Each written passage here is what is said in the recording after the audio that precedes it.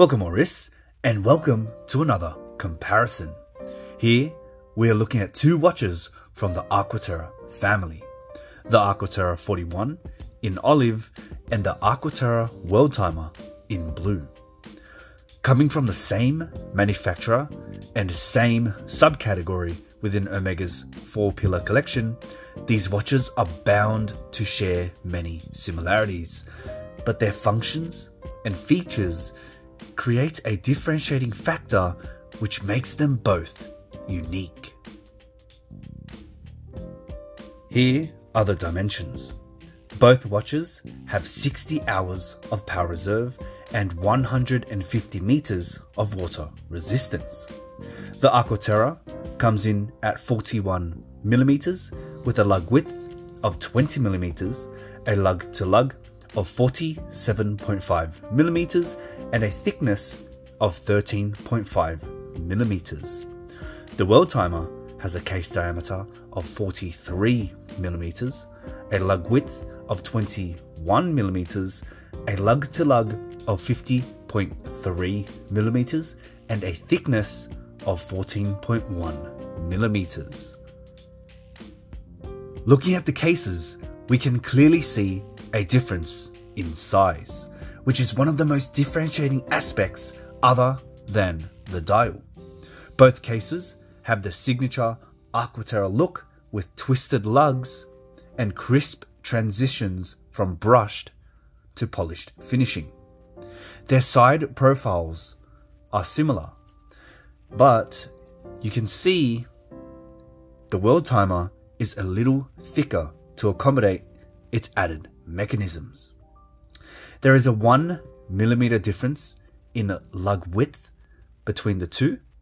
However, this creates a whole world of difference when taking into account strap options. If you're looking to throw the watch on a strap, the Aqua Terra 41 will have a wider array of options compared to the 21 millimeter strap requirement on the Worldtimer. The lug-to-lug distances also impact the wearing experiences of these watches. The Aqua Terra 41 has a comfortable distance to ensure the lugs don't hang off the wrist on most people. The Worldtimer, on the other hand, has quite a long lug-to-lug at 50.3 millimeters. This starts to create problems for those with smaller wrists, where the lugs may hang over, but if you have larger wrists, this shouldn't be an issue. Winding a watch is something I enjoy doing. However, the Aqua Terra crown leaves something to be desired. The shape of the crown is great. It's dynamic and interesting with a slight taper, but it's not as grippy as it looks. The point of contact is rather small, and I found it requires more force to wind when compared to other watches. Now, as you can see, just from winding it a few times, it's already leaving imprints on my fingers. Now, the point of contact is kind of around this edge area on the crown, so it can feel a little sharp. Now, this problem is kind of remedied in the Worldtimer though. Now, it's not because of a redesigned crown. So as you can see, it still maintains the same shape and design as the one found on Aqua Terra 41, but because of its increased size, it does feel much better to wind. Having a larger crown allows for more surface area to grip on, and I found it much easier and smoother to wind than my Aqua Terra 41. Now, whereas on the 41, most of that point of contact was around the edge, on the Worldtimer, I find that my fingers can really grab and grip onto the whole crown there. So the size difference really does help in the winding department. Now we come to the dial. This is where the Worldtimer is, well, worlds apart. It incorporates many intricate details and design elements which match its function as a Worldtimer, and it just looks so damn stunning. They both share the same indices and hands, which are both excellently finished with brushing, polishing, and facets to make them stand out and legible, which is much appreciated, especially against the Worldtimer's busy dial. Now, if we disregard the world at the center, the Worldtimer features a vertical pattern which resembles longitude lines on a globe, while the Aqua Terra 41 features horizontal lines which resemble a teak deck found on yachts. The Worldtimer illustrates many shades of blue which work together to highlight its elements, acting as eye candy, as well as clever canvases which segment the dial and guide the eyes.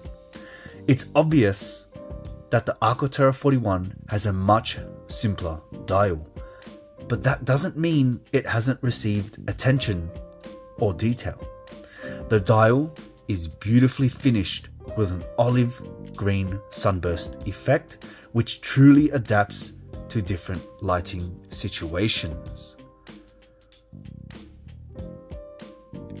Both watches have the same steel bracelet, with the only difference being the 21mm lug width on the Worldtimer versus the 20mm lug width on the Aqua Terra 41.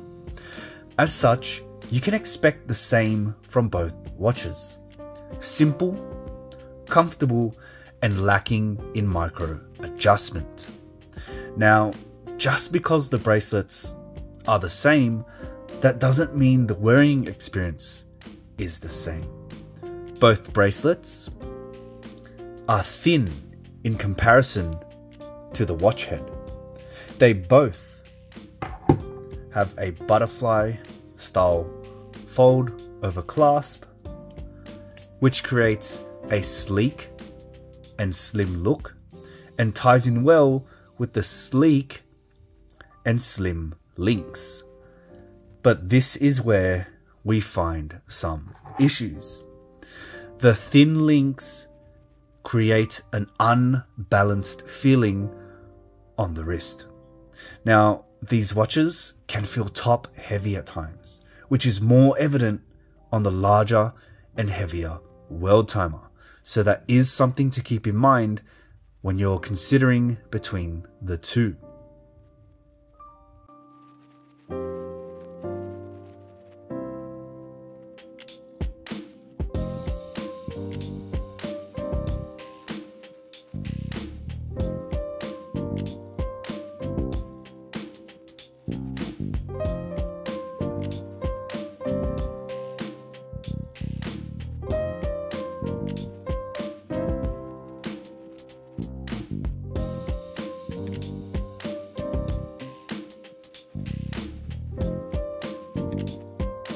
The Worldtimer packs a lot into its package. It's bold and makes a statement with its fantastic dial and presents a bounty of useful functionality in an aesthetically pleasing layout. The Aqua Terra 41, on the other hand, features time and date with a jumping hour hand. Sure, its dial isn't as striking, it's smaller in stature, and it's simply simple in comparison, but this is exactly why I love it so much.